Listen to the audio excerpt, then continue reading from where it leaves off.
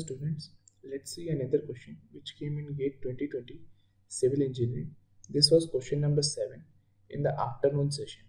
So the question states that a weightless cantilever beam, point 2 noted, the given beam is considered as weightless.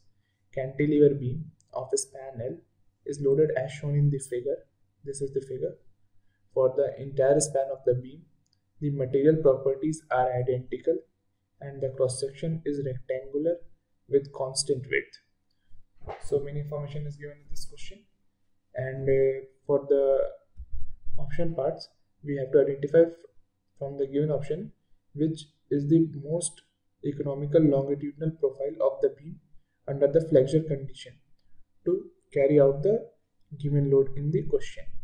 So the reference to solve this question can be found out in the lecture 22 Bending of the Beams under the course of Strength of Material by Professor S.K. Bhattacharya, Department of Civil Engineering, IIT Kharagpur. So to solve this question, we first need to draw the bending moment diagram for the given loading condition, and from the bending moment diagram we can identify the point where the bending moment is maximum and the point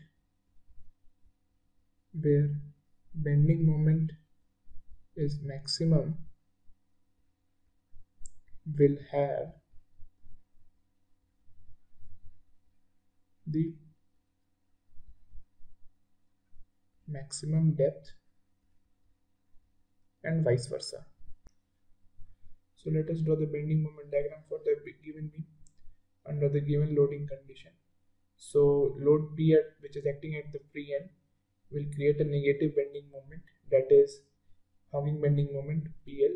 This will be negative PL,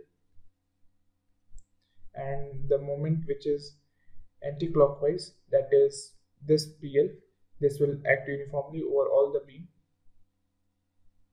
This will be like this, which will be positive PL. So the resultant bending moment diagram will look something like this.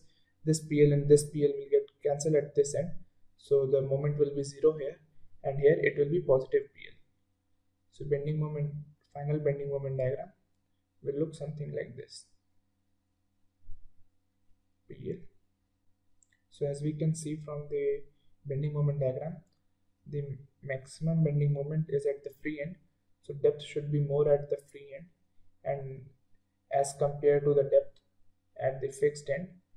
So the most economical longitudinal profile for the given condition should look something like this, which is option C. So hence here option C is correct. Thank you.